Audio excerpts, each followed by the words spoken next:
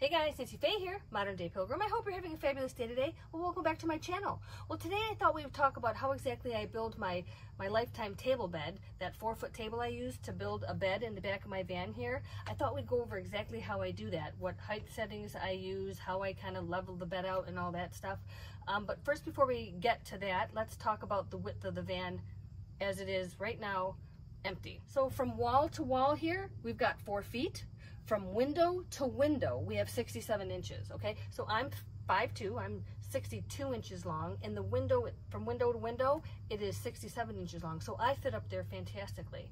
So what I wanna do for you is help you have a better understanding of how I put this together, level it out, and build the bed up so it meets the window ledge right there where the windows are. So the bed will be 67 inches in length. So without any further ado, let's get into it.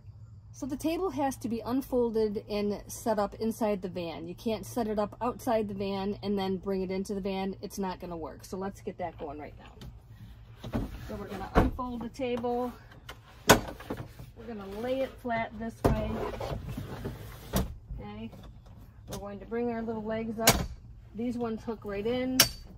And then we're just going to flip the table over. I also want to add that right here is a little red lever that locks the table open. We want to make sure we do that.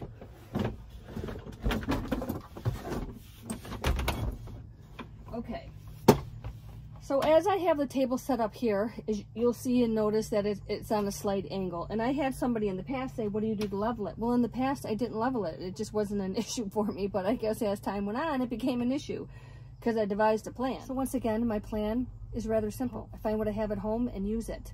I've got these 2 pieces of oak here that are leftover pieces that were cut off from the stairs when we were building our wood steps in our house. So they're 1 inch thick here, and I'm going to place each one of these pieces of wood here under the front legs here to level out the bed the best I can. You know, I'm not a perfectionist. It's not going to be that big of a deal for me. So I'm going to place them under there now.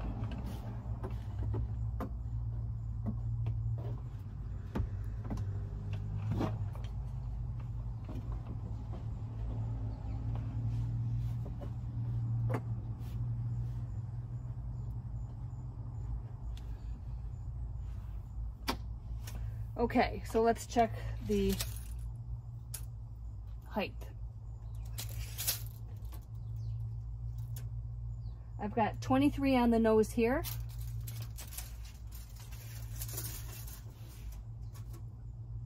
And I've got 22 here, so we're talking a whole inch. 22 in the back and 23 in the front. So we've got an inch higher here. I'm gonna go with it. That's what I did. That's worked for me, and we're gonna just go with that. I brought these out. These are shelf liner, and they're rubber, and they're gonna help these pieces of wood not slide around on the bars. So I'm gonna put those on there right now. All right, so let me just show you here. All right, here's the wood, the shelf liner, and this bar, as you can see, is quite close over here. But as you can tell, I mean, obviously the legs are not out here at the edge of the table. They come in a couple inches on each side. So over here, even though the table is longer, the legs come in. I have a lot more space over here. I'm going to keep it this way because I'm going to put my window reflectix in there. That's where they're going to stay when I'm camping. So over here, I've got the same thing, piece of wood, shelf liner, and that's really helpful from keeping the table legs from moving. So that's what I'm doing there. And you know, you guys can figure out if something works better for you, you know, make it your own. This is just kind of an idea I had, and it was stuff I had at home, and this is what I came up with. All right, let's move on. All right, so as you can see, the table is lower than the sill right here.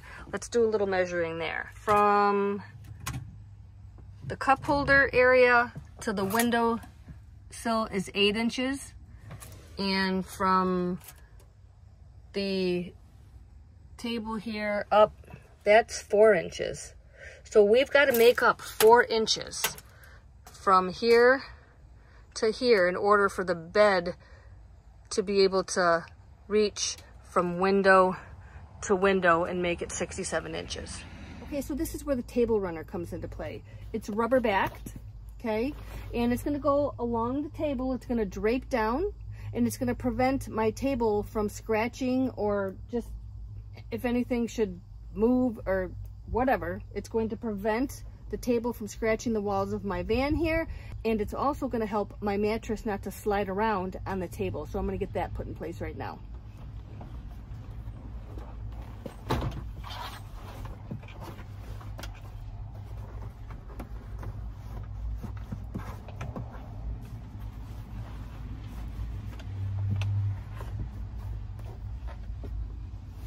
Because it's closer to this side over here, I'm going to pull the majority of the carpet on this side, because on that side, my window covers are going to slide in.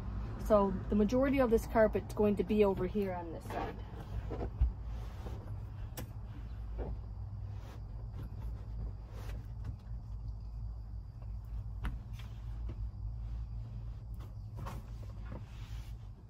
All right, over here you can see the carpet liner rubber part is there.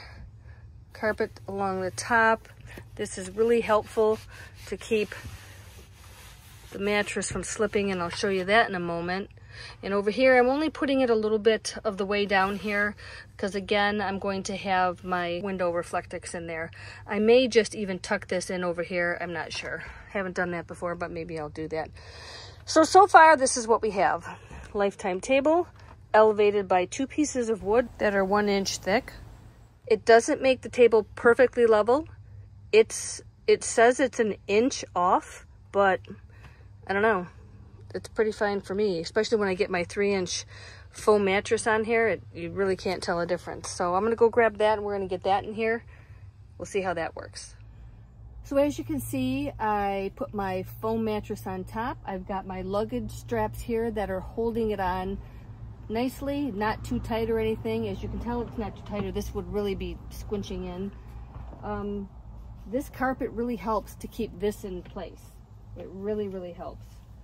So this blue thing on top of this foam mattress is a Seed to Summit sleeping bag insert, and I just started using them for my 3-inch foam mattress covers, really, because I wasn't using them as sleeping bag inserts. So they worked out fantastic. So after trips, I can just take them off. They're open on the end. I'll show you that over here.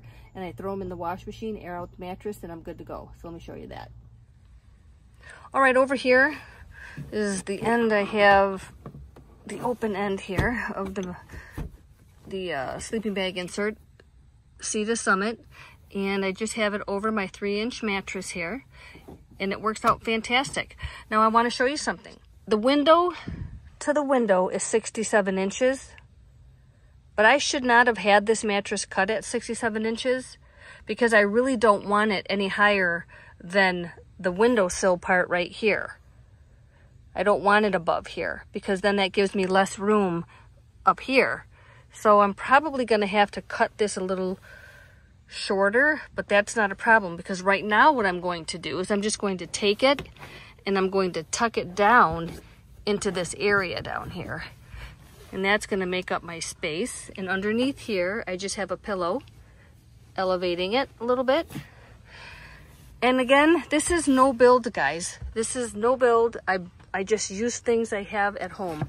Underneath here, you can see I have my other camping pillow that's just taking up space for here. So when my legs go on there, they won't fall.